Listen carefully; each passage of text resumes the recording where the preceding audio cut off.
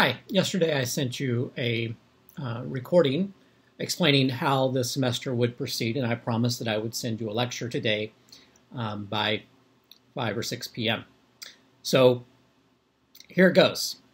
It's been a couple of weeks since we last met, and the last time we were together, we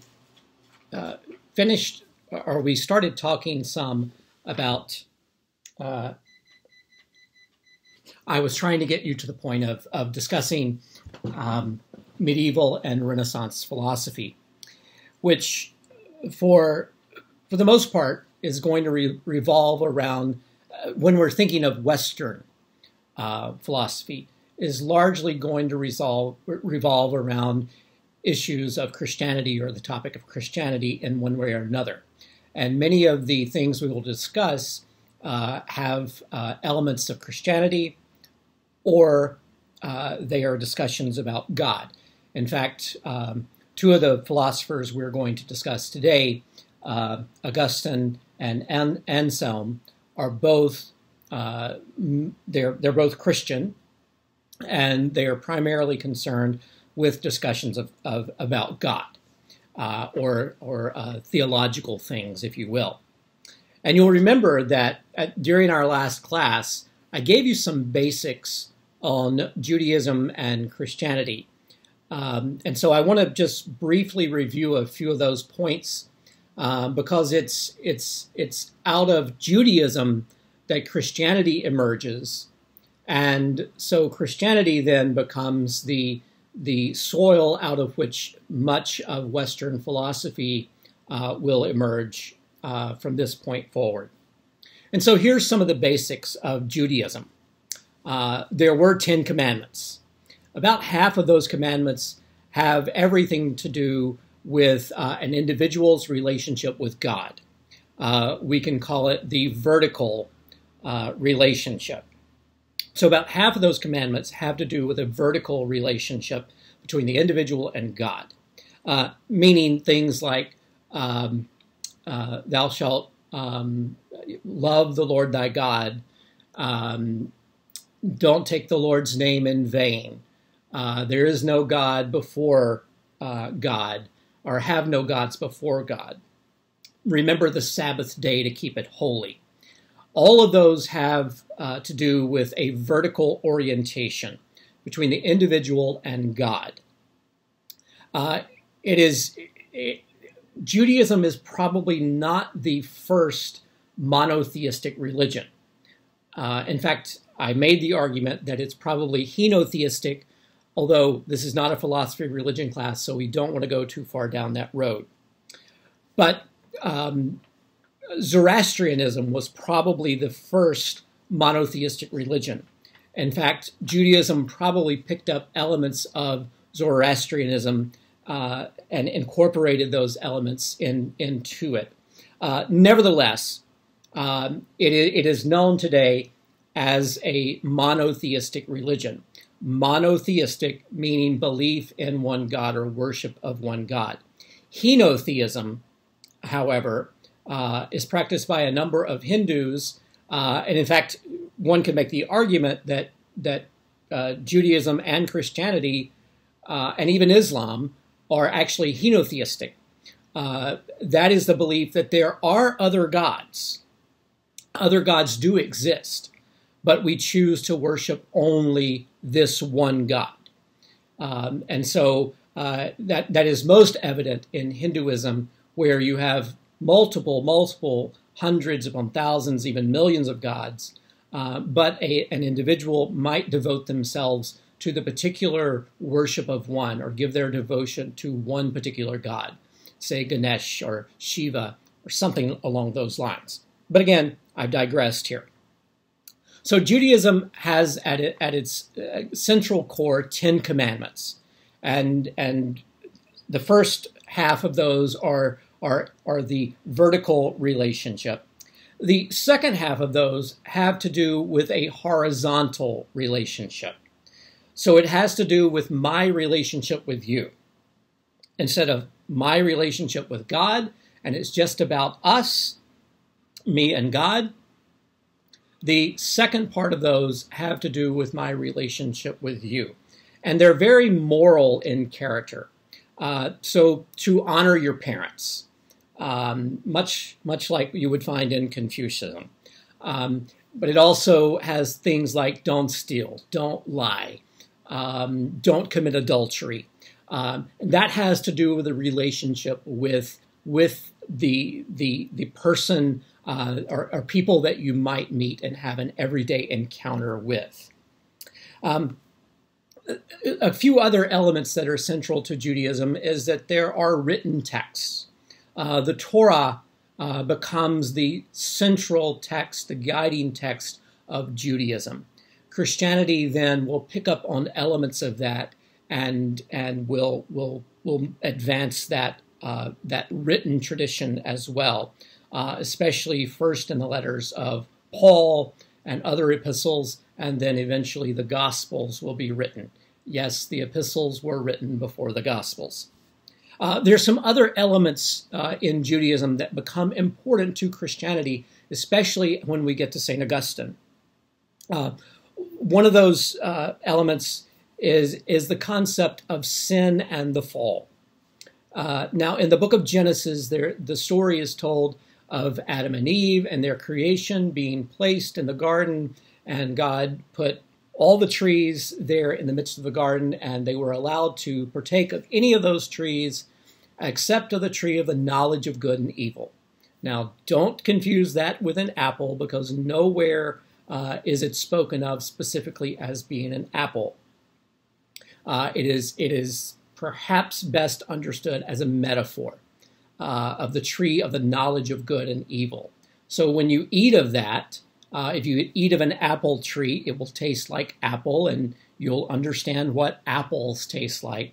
So if you eat of the tree of the knowledge of good and evil, you will understand then what knowledge, what good and evil are. So the assumption is, prior to this point, in this metaphor, Adam and Eve did not know right from wrong. They did not know good from bad. They did not know good and evil. But after they consumed this, then their eyes were opened. And it's important there to take note of the scripture, because one of the first things that they realize is that they are naked. So in this metaphor, in this allegory, our primitive parents, Adam and Eve, are discovered, or they discover themselves to be naked. And that becomes important to St. Augustine later. And when I get to St. Augustine in a few minutes, I'll talk about that. Well, Christianity comes along at a time when the Roman Empire is ruling the known world, or at least the Western world, the world all around the Mediterranean.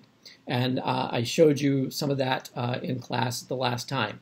So the countries of modern day, they go as far north. The Roman Empire eventually goes as far north as to what we know as Great Britain today, of course, and France and Spain, Italy, Greece, all the way across to Turkey, down through the Middle East, the countries of Jordan and Syria and what is today Israel, Egypt, all the way across North Africa.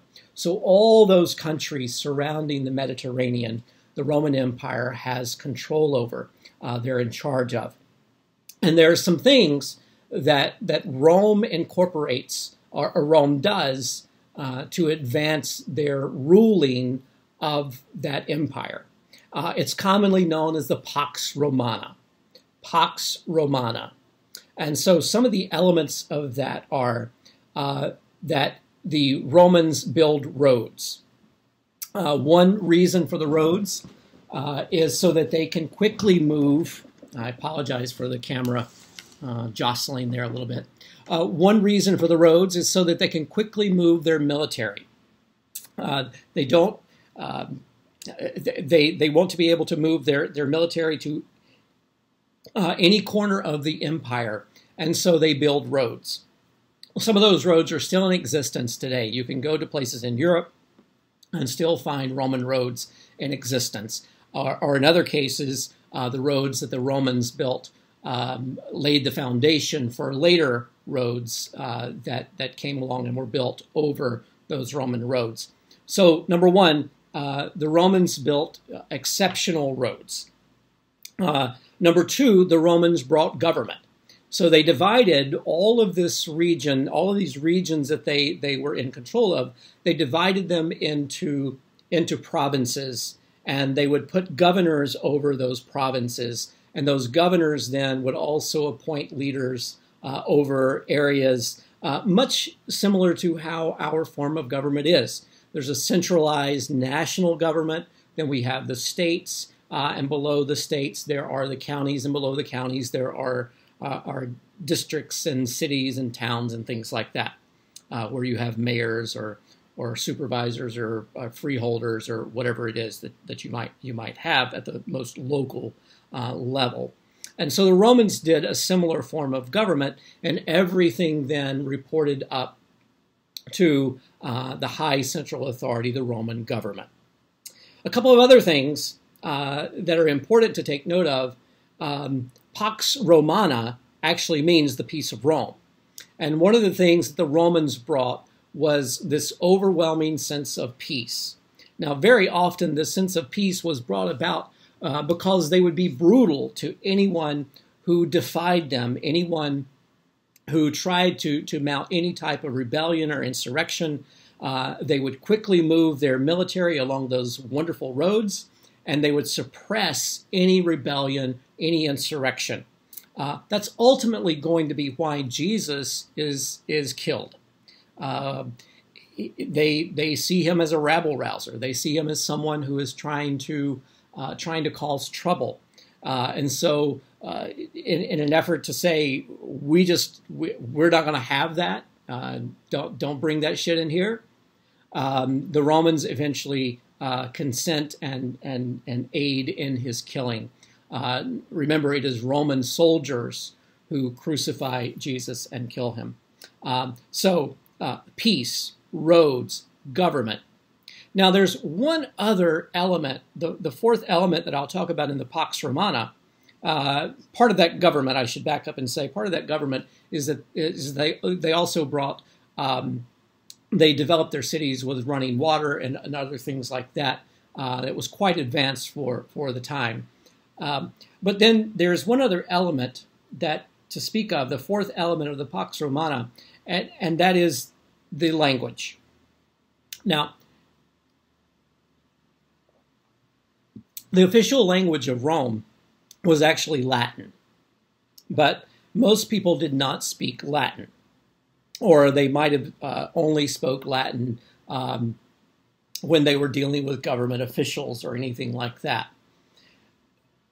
Prior to the Romans conquering the known world, the Greeks had ruled the known world. And the Greeks had made the world literate. So Alexander the Great had brought literacy to much of the Mediterranean area and all the areas that he conquered. And as such, the Romans did not have to go back and re-educate the people. They were already literate, but they were literate in Greek, not in Latin. And so consequently, the language and part of the culture that the Romans then inherited when they conquered all of these lands around the Mediterranean was they inherited what is commonly known as the Hellenistic culture, this Greekized culture, so that people are speaking Greek, they're reading Greek, and the world understands a Greek culture. The Romans don't necessarily care for this, but they also realize, you know what, this is one thing we don't have to do. We'll build the roads, we'll put in the government, we'll have irrigation systems, and we'll have running water, and all of these other things. We'll bring peace to these locations, but at least we don't have to re-educate all of our citizens. And so the Pax Romana then exists of these kind of four elements. So what we have by the time that Jesus is born, and around the year 4 BCE, we don't know exactly when Jesus was born. At some point, we tried to make it year 1. There was a pope who eventually rearranged the calendar and made it year 1. We know it was not in year 1 from various historical things that we have access to today, but we don't know exactly. It could have been as early as 5 or 6 BCE, but most scholars put it around the year 3 BCE, 3 or 4 BCE.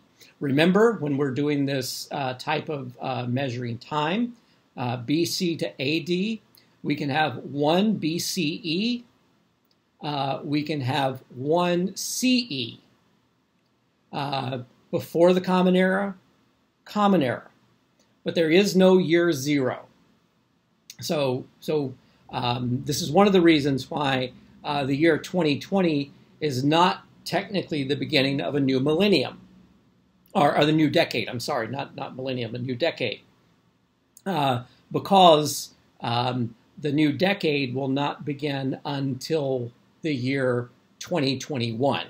That begins a decade, but because there was no year 0. All right, that's an aside. So it's into this world, this Pax Romana, this Jewish world that Jesus is born.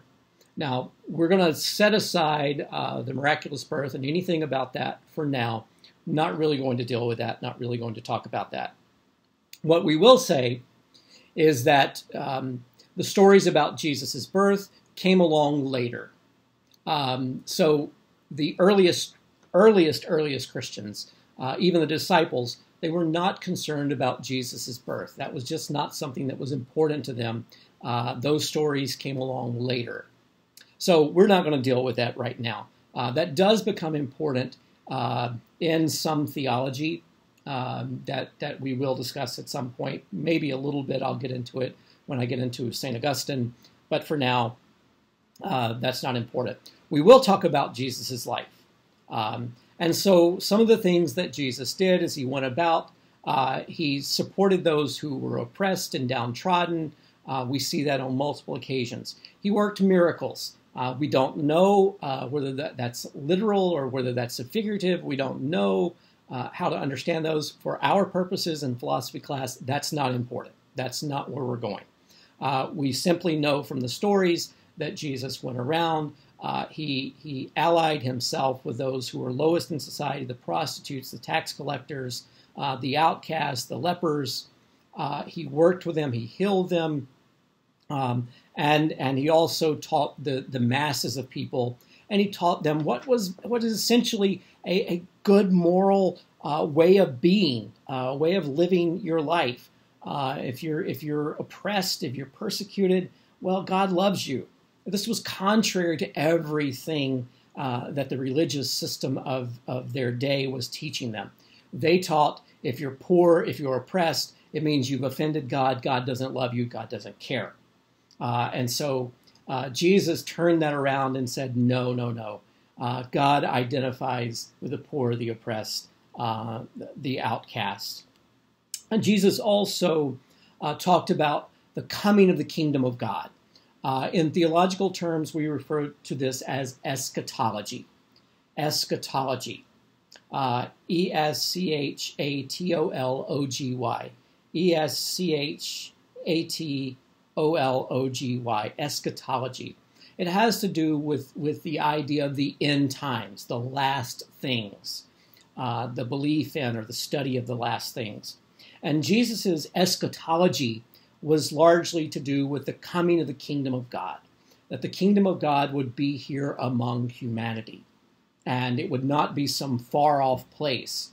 And so Jesus was trying to encourage people to live here in a peaceable way with each other, to live in a manner with each other that would be supportive of even the lowest, the most outcast of people, in preparation for the coming of the kingdom of God. Now, as I alluded to just a moment ago, Jesus was considered to be a rebel-rouser, and so the Roman authorities had him killed. Crucified, yes. They had him buried. According to the story, they stationed guards to protect his tomb so that his disciples would not do anything with his body. lo and behold, at least the way the disciples tell the story, the way it's recorded in the Gospels, is his body did disappear from the grave, and according to the disciples, he did appear to them, and he lived and walked and talked among them for roughly 40 days. And so the disciples then claim to have had an encounter with a risen Christ. This is also going to lend itself to a little bit of things that we see in later philosophy theology, where the physical body bad, the spiritual body good, and so this idea that Jesus came to them and had somehow been raised from the dead, this denial of death, then becomes central to their theology. Well, after this encounter with Jesus, however it was, whatever it was, they sensed that Jesus was still with them, and they began to go out and they began to spread this message that Jesus was the long looked for Messiah in Judaism. Now remember, most of the early disciples are Jews themselves, and so where are they going to teach these things that they're understanding? They're going to synagogues to teach them. That's where they're going to go and tell people about Jesus, because Jews were looking for the Messiah. And so this is where they're going to go tell other Jews about the Messiah. And so they start getting converts to early Christianity. And one in particular, who is eventually converted, his name is Saul. He is a persecutor to begin with of these early Christians. So he's trying to suppress them and put them down and even kill them. But he has an experience, an encounter, supposedly a vision of some type of Jesus. And as a result, he is converted. His name is changed to Paul. And then he becomes one of the primary architects of early Christianity. And so many of his writings then fill out the New Testament. Paul's writings and some of the other writings, the epistles, things like Romans, 1st and 2nd Corinthians, 1st and 2nd Thessalonians, those are written by Paul. Galatians, written by Paul. There are other books, 1st and 2nd Peter, John, 1st and 2nd John, 3rd John. All of these are written by other disciples, and all of these are written before the Gospels are written. It's only later that they go back and they write the Gospels. But again, this is not a philosophy of religion class, not a world religions class, so we're not really concerned about that right now. So all of these early Christians then begin to spread this gospel. Now remember what I said. The Romans want peace. They don't like people causing trouble. Remember, don't bring that shit up in here. So the Romans, as a result, they began to persecute the early Christians. And they began to put many of them to death. We know this, we have records of this, and you can find that this was a reality throughout the world, throughout the ancient world, that many of the early Christians were persecuted and put to death. The term there that we use is often martyrs. But something began to happen. And this is where we're going to pick up right now. A couple of things that I will throw out here. When we talk about the scriptures, when we talk about the Jewish scriptures, from a Christian point of view, we refer to them as the Old Testament. Jews don't use that term. They just refer to it as the Bible, the book. Bible means book. So the Jews refer to that as the book. It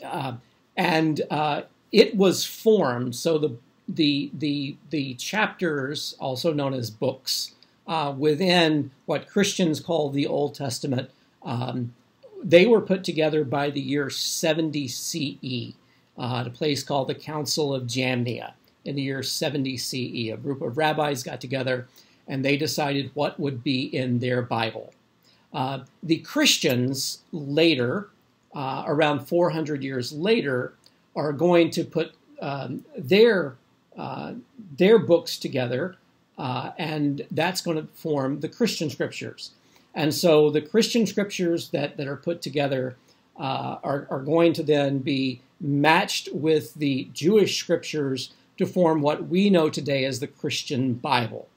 Now, there are different versions of the Christian Bible, but again, this is not a world religions class, not a philosophy of religion, so I don't want to go into that too much, but I just wanted to throw that out there. So the early Christians were persecuted by the Romans. But even in the midst of this persecution, Christianity continued to grow. It continued to spread throughout the Roman Empire. Much of the reason it spread throughout the Roman Empire was because the Pax Romana, the peace, the government, the roads, and a common language. So these elements that made for Roman society and made for the Pax Romana are also the ground in which early Christianity begins to spread throughout the Roman Empire around the Mediterranean world. So the Romans are watching these Christians, and their group began to grow, and they try to suppress them. But around the year 313 CE, around the year 313, and by the way, I'm going to stop saying CE for the most part because we're into the Common Era now. And so it will not be as necessary to designate that we're in the Common Era. So around the year 313, the emperor of the Roman Empire, whose name was Constantine, converted to Christianity. So he became a Christian. And even though Christianity was still a small percentage, Christians were a small percentage of the people within the Roman Empire, he decided to make Christianity the official religion of the empire. And so now this religion that had been suppressed and had been persecuted, now they suddenly find themselves in a place of prominence, in a place of power. And Christians are going to begin to feel that power and live out that power. I should say that there were a number of theologians who existed prior to Augustine. I'm not going to get into them. This is a philosophy course, so we're not really as concerned about who those theologians were, but they existed, and they were quite prominent. There are a number of texts that you can find, and you can read about them. But we're going to pick up with one who is known as a theologian, but is also a philosopher. His name is St. Augustine. Now, Augustine's early life is kind of like a soap opera. Okay, maybe not, but I'm going to use that. So Augustine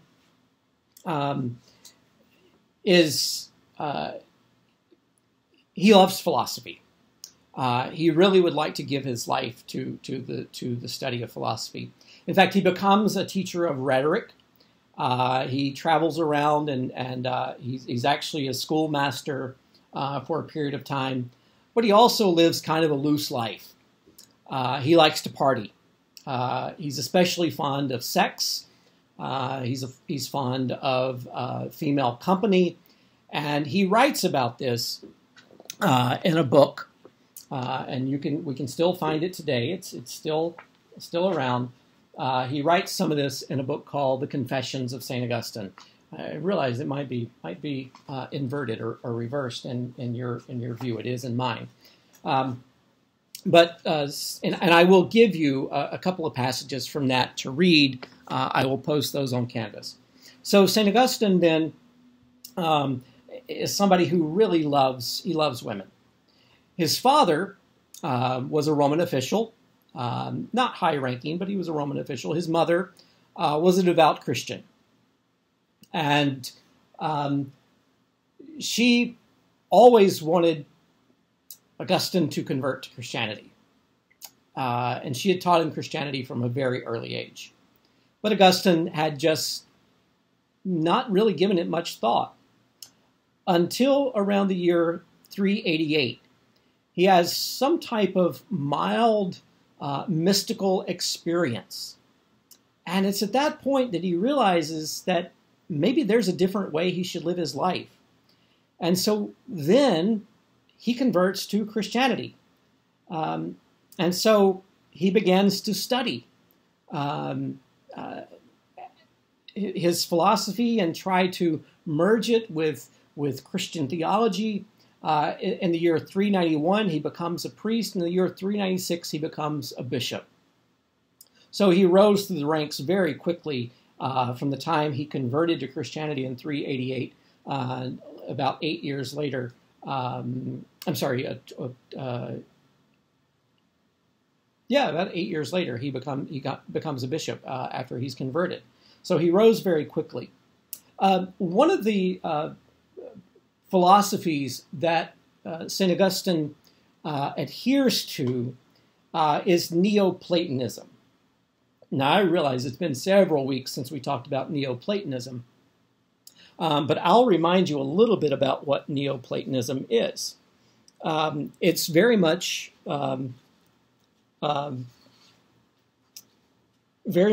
like what we studied with Plato.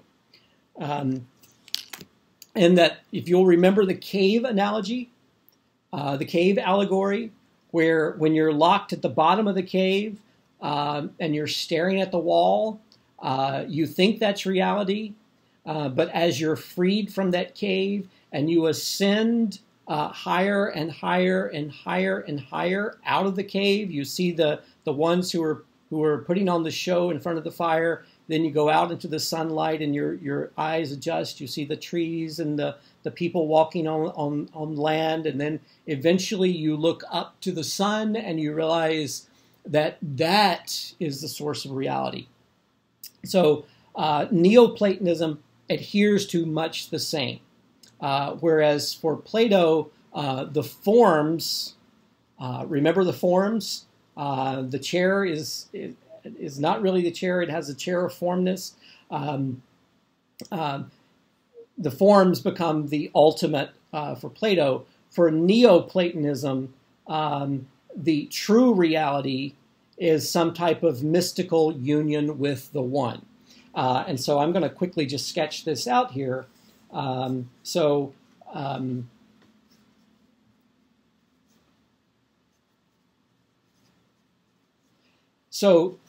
I don't know if you can see this at all.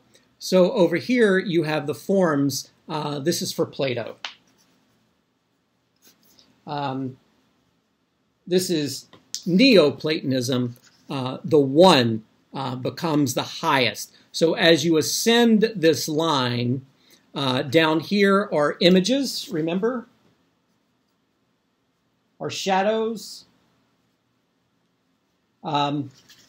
Shadows, those things that are definitely not real. And as you ascend the line and you reach the top, you will reach the highest, most truest reality, which for Plato it's forms. For Neoplatonism, Plotinus, it is the one.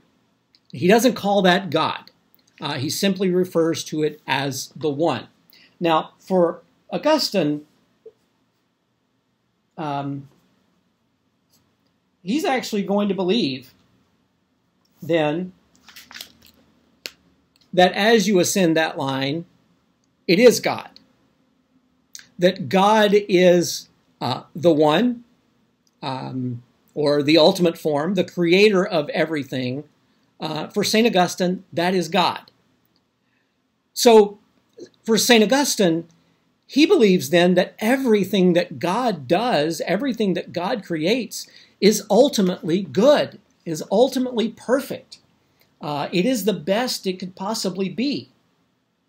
So then, where does evil come from? How do we get evil in the world? How could evil possibly exist? Well, for St. Augustine, God doesn't create evil. God doesn't create things that are bad. What happens is, just like the things down here are less real, Augustine, he's going to believe that these things down here are things that decay. It's almost as though the further you go back down this line, the more things decline and decay. And that then becomes the cause of evil in the world. And so of all God's creation, these things down further here are the things that decay and decline. So God created the world good and perfect, but because of decay, because of decline, things become evil in the world.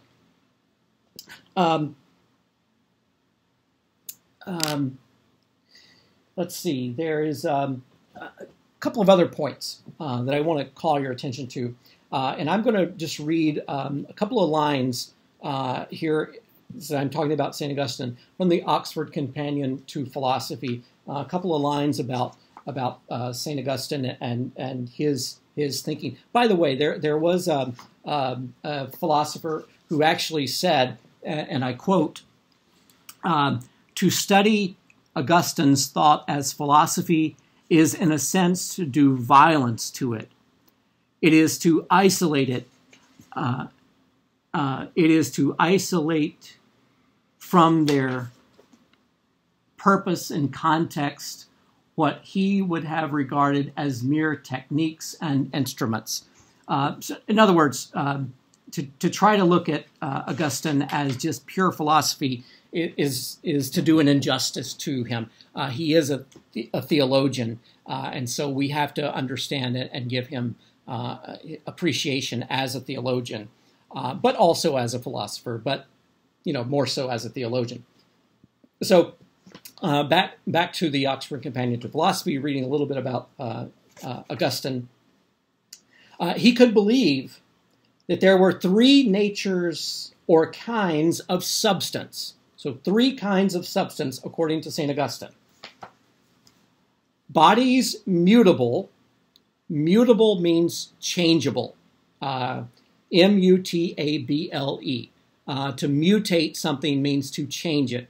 So bodies, so the three substances, bodies mutable, changeable in time and place. That's number one. Souls, incorporeal, but mutable in time. So souls, real souls, but that they can be changed within time. And then the third substance is God. And God is incorporeal and immutable. So God does not change, then, is essentially it.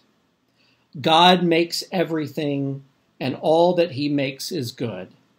Badness arises from the tendency of things to decay.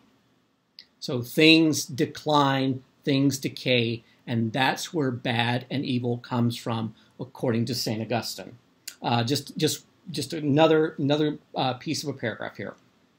Like Plato, forms of the good, Augustine's God is not only the cause of things being, but the cause of our knowing them. So God gives us the knowledge of the things that are. God illumines truths, or illuminates truth, as the sun illuminates visible things. Again, remember Plato's allegory of the cave. The sun becomes the source of reality because it shines upon everything, opening our eyes. And so reality then becomes something that is far above, that we can't touch, that we can't put our hands on. For Augustine, that is God. God then illumines everything for us to see it. But understanding, which is the actualization of knowledge, can be compared to vision as the successful exercise, like successful looking, of the faculty of reason, which is like sight, in the presence of God, or wisdom, which is like light. And that's from one of Augustine's writings there.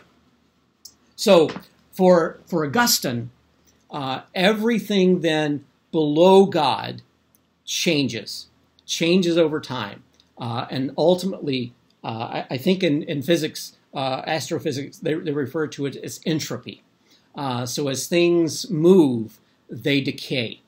And so as a result, that causes badness or evil in the world.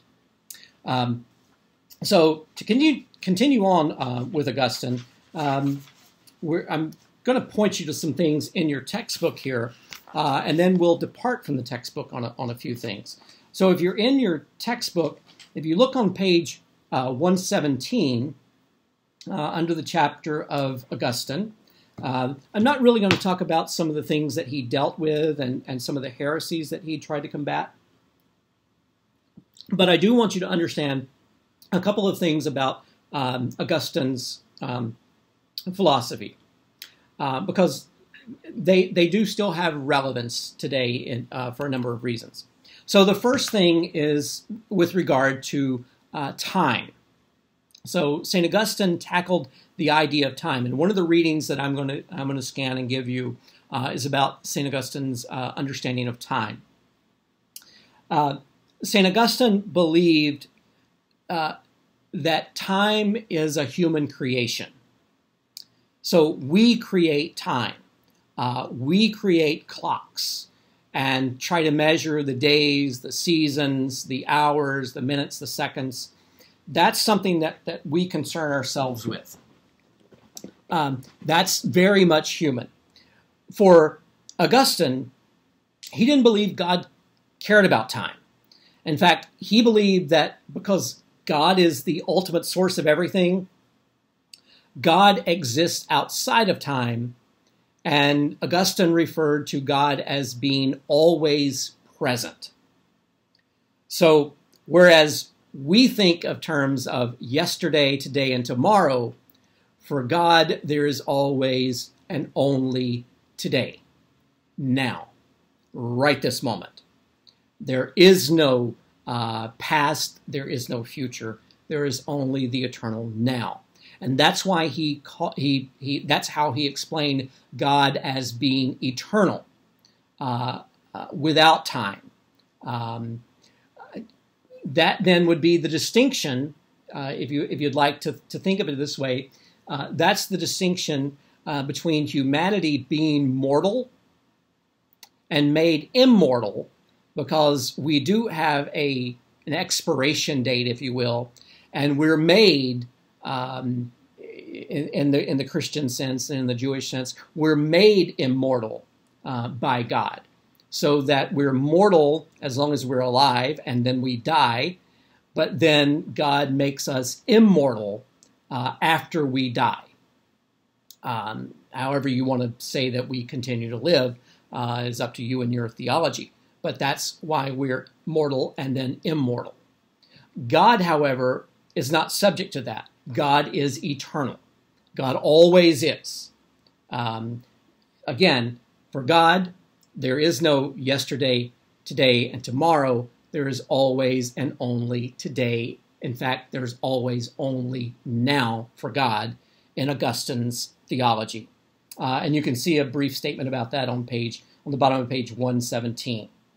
The second thing that's important to understand about St. Augustine has to do with free will.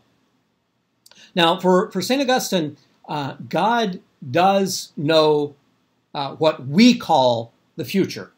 God does have foreknowledge. If you think about it, God is looking down, and God sees everything across the expanse of time. Time is only what we know it as. So for God, as God is looking down upon it, it's all just one continuum for God. So for God to look back 5,000 years, God to look 5,000 years into the future, it's just to look there. It's all just out in front of God. So God does have what we would call foreknowledge. God does know what we would conceive of as the future, because God sees it all as presently now.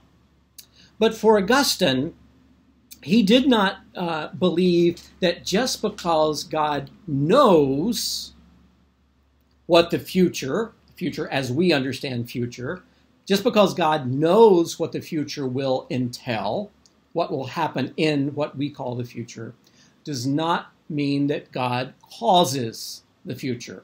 And again, if you look on page 17, bottom of page 17, beginning on top of page 18, he explains this.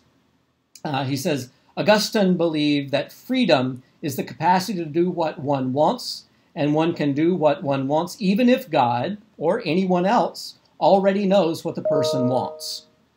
Augustine pointed out that God's foreknowledge of a decision doesn't cause the decision any more than my own acts are caused by my knowledge of what I'm going to do. In other words, I could know that that my wife is going to the store, but just because I know that doesn't mean that I'm causing her to go to the store. Her free will allows her to go to the store. I can know that my cat is going to take a nap on the bed. It's what she does every day. But just because I know that doesn't cause her to get on the bed. So for Augustine, for God to know what we call the future doesn't mean that God is necessarily causing things to happen in that future. That's not what he believed. Now, the final thing that I want to get into here in talking about Augustine, finish this one up, is the idea of original sin. Now, you'll remember that earlier when I was talking about Judaism and the concept of the fall, I mentioned Adam and Eve and all that happened there. And I said one of the important things to take note of is they realized that they were naked.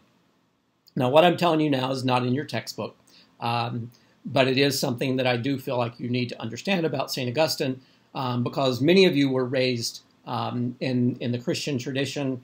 You might have been raised as Roman Catholic, especially. There are other Christian traditions that also have an understanding of what we know as original sin. So, excuse me, my chair's rolling away. So for St. Augustine, as he thought about this concept of evil and such, remember that for him, where did I put my, here it is, my line. So for Augustine, everything is perfect. So for Augustine, this is creation. He believed in a literal creation. And this is where it starts right here. And then everything declines as it goes down this line from here. The aspiration then is to have less decay, less declension. And the less you decline, the closer you are from God. So the very fact that we refer to Adam and Eve's sin in the beginning of the story of the Bible as the fall means that they went from this state of perfection up here near God to somewhere down here along this line. They fell from this state of perfection down here in Augustine's philosophy, in Augustine's theology.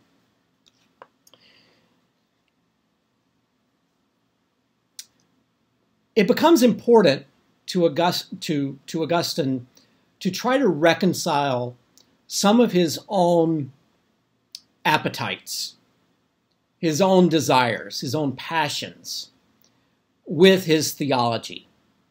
Now, remember I said at the very beginning, talking about St. Augustine, that he was very much a womanizer. He liked sex, of his own admission. We don't know how much that is, and we don't have all the details, but of his own admission, that was kind of the way he was. And so as he studied Scripture, he began to note some things that he found in Scripture. And I'm not going to try to give you chapter and verse. I'm just going to give you some ideas. You can look them up if you want to. So the fact that Adam and Eve discovered themselves to be naked and they were embarrassed.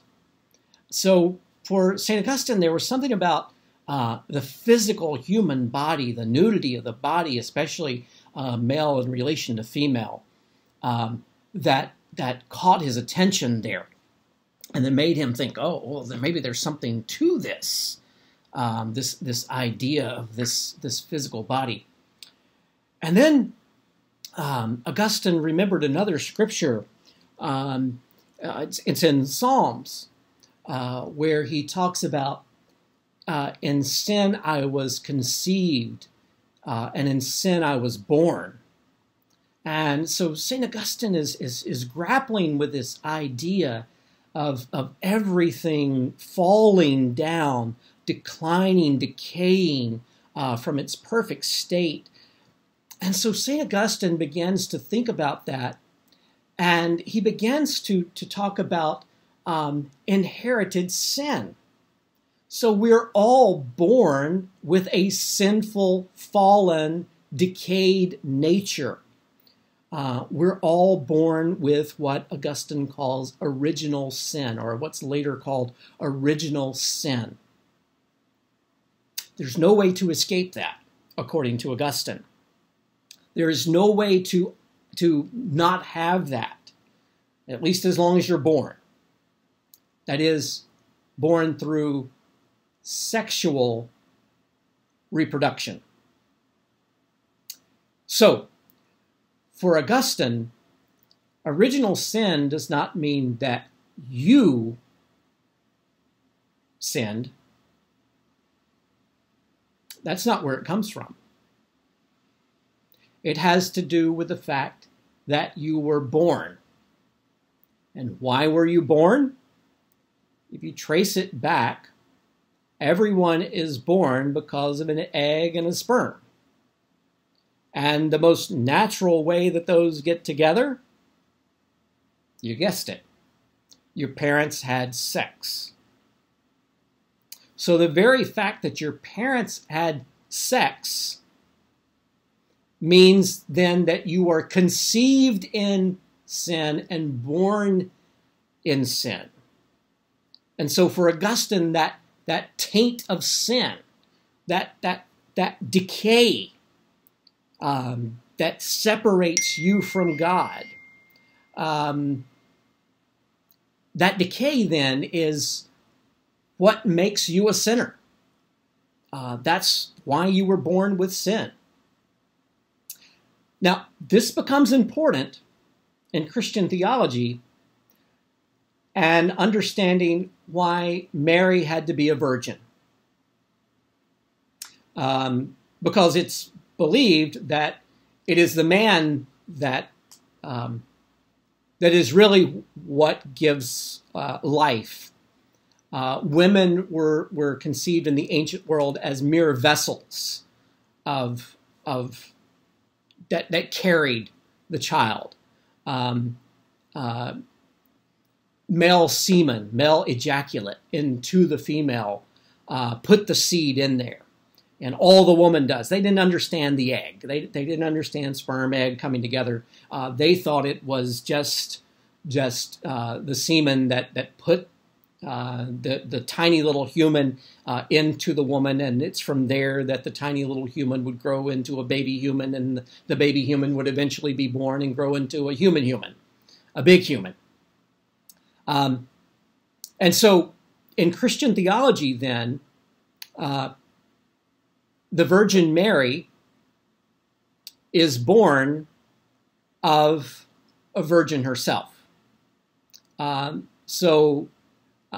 Mary's parents are known as, I believe it's Joachim and Anna. And Anna conceived Mary.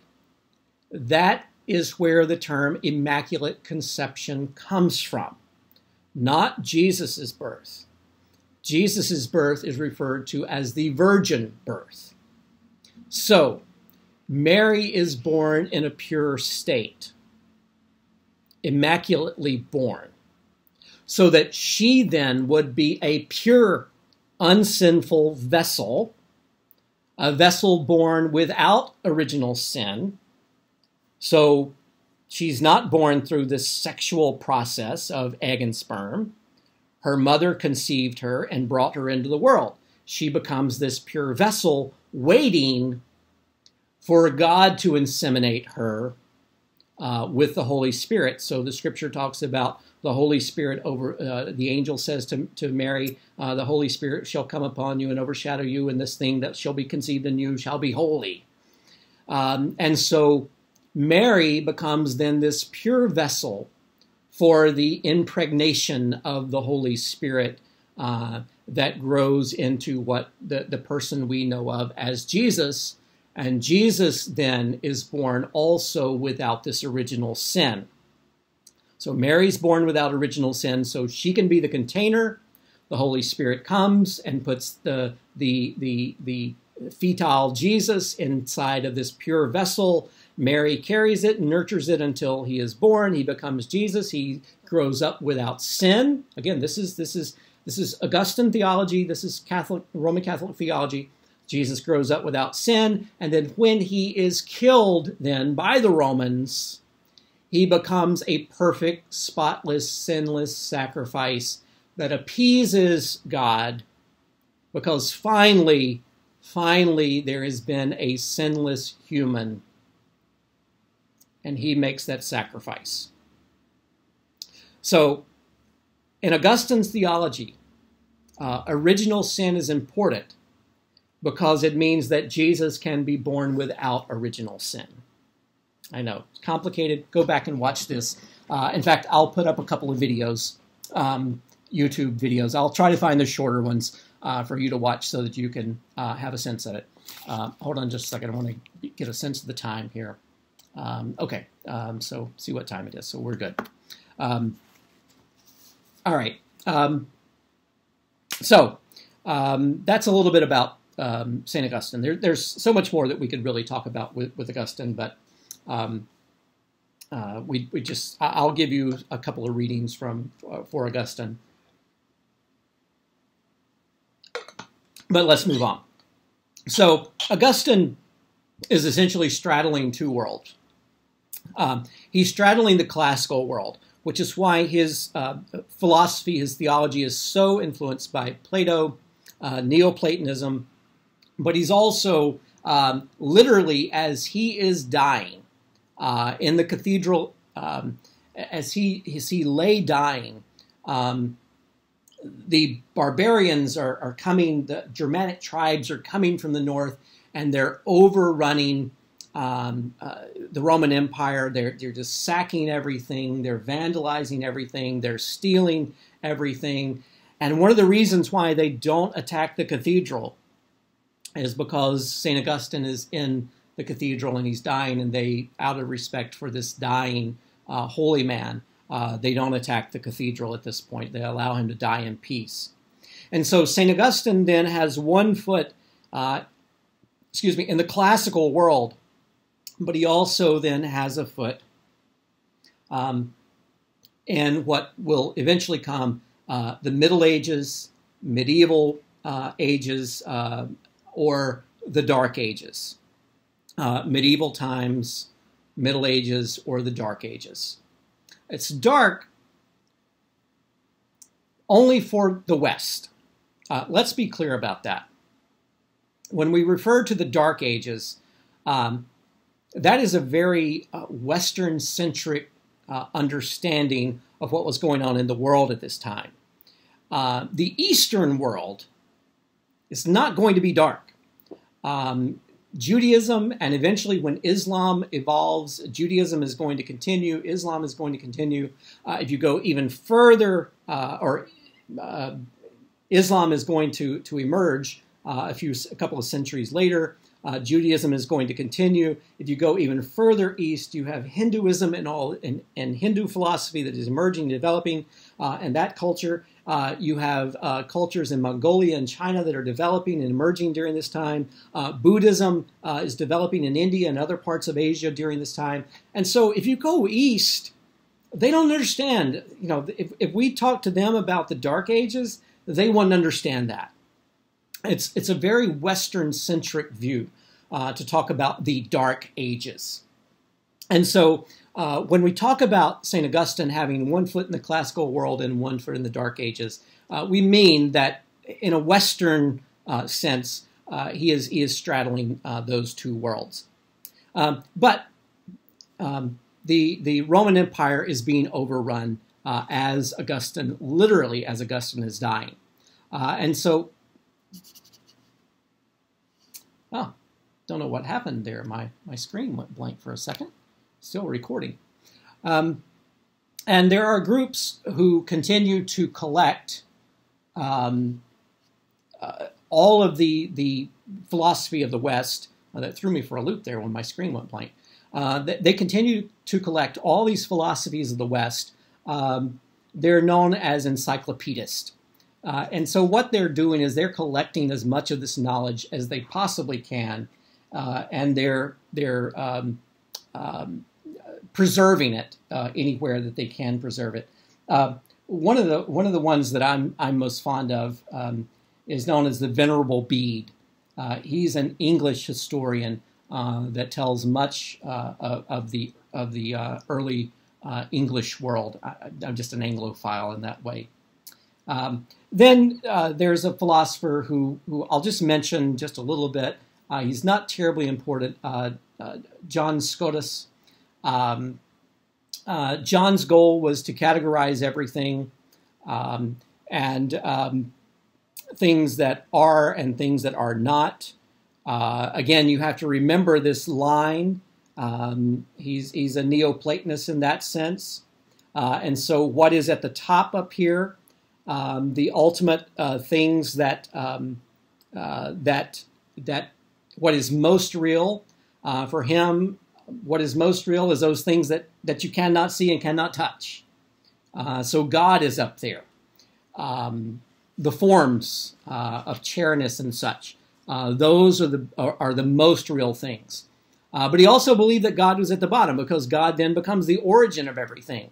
So not this Augustinian view of things decaying, but rather God then being the source of all things, and as they move up, so God is intangible. God can't be touched. God can't be seen. God can't be felt. And God is most real down here at the bottom. And then as you go up, things become physical, which become less real, and then things become less and less visible and less tangible until you get back to God. So God then becomes the source of all that is, and God becomes the end of all that is. And so really creating this circle, if you will, that God is the source and God is the end, God is the Alpha, God is the Omega.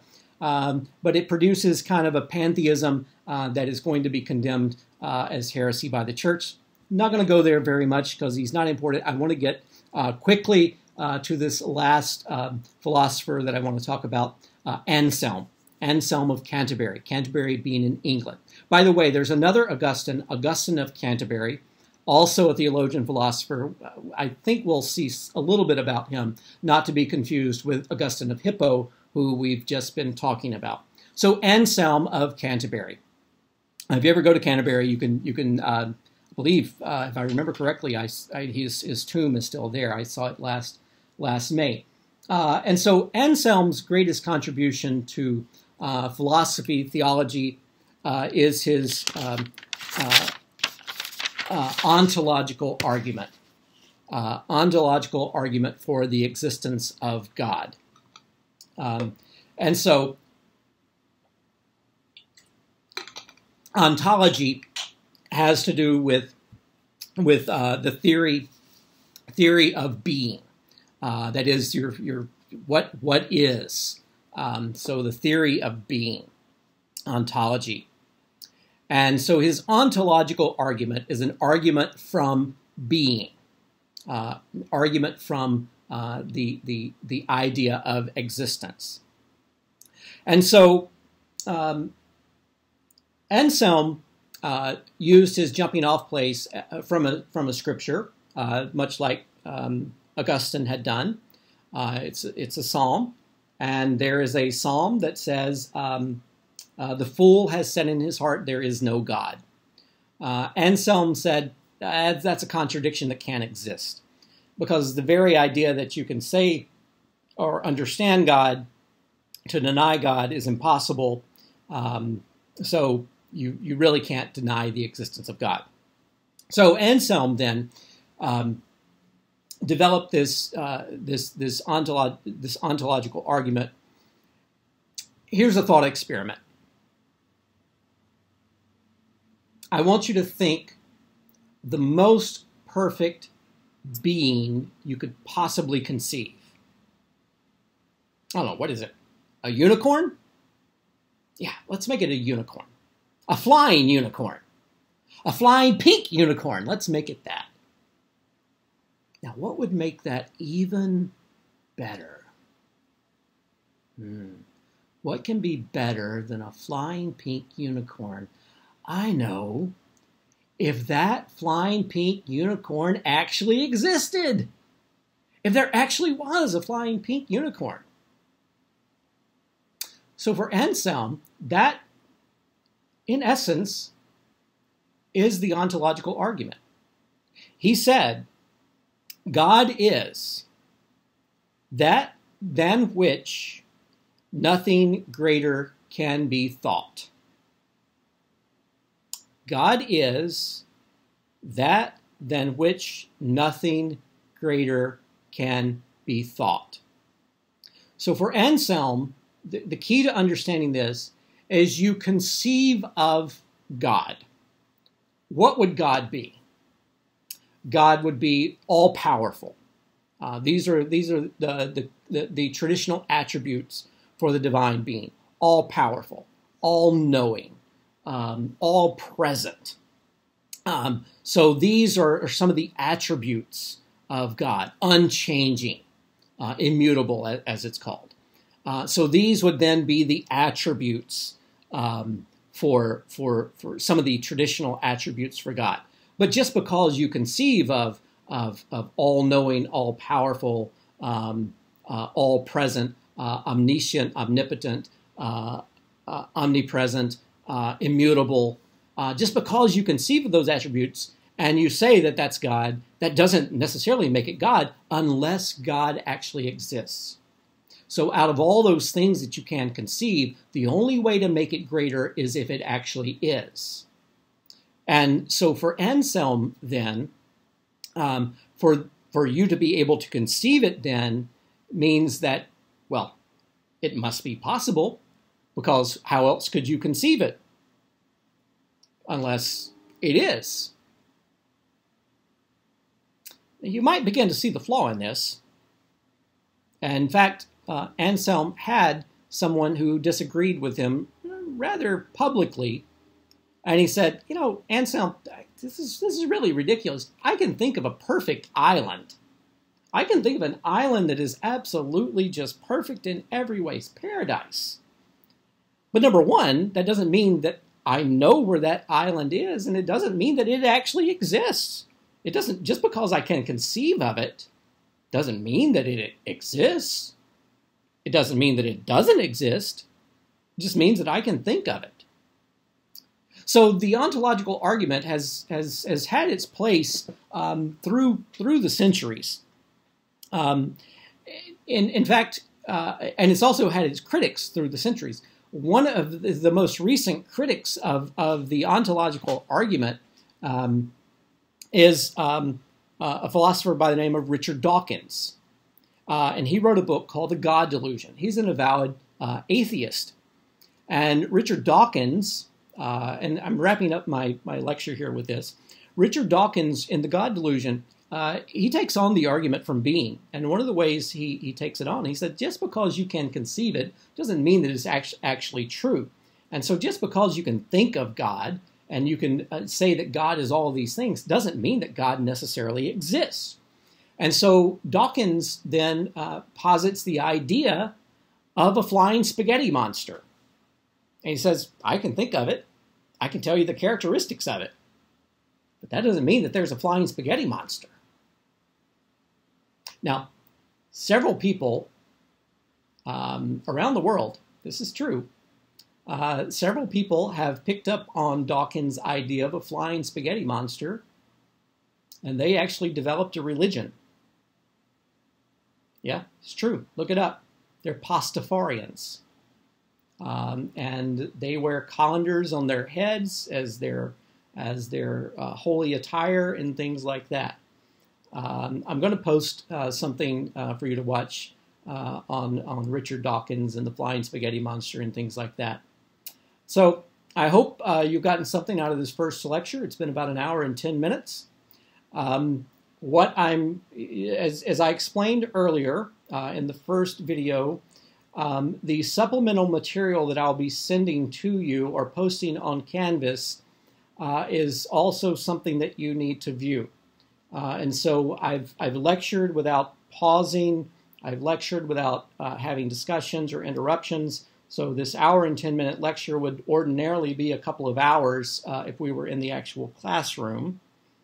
I've also probably been talking a lot quicker and you didn't ask questions or anything like that. So you can go back and you can watch parts of this if you need to.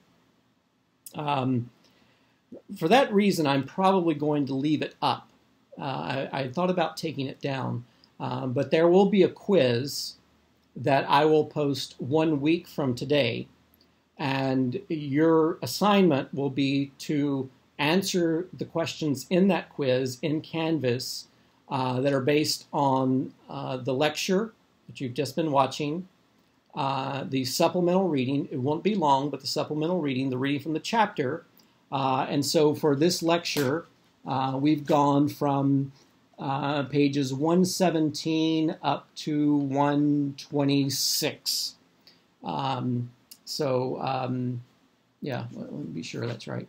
Yeah, 111 up to 126 for this lecture today.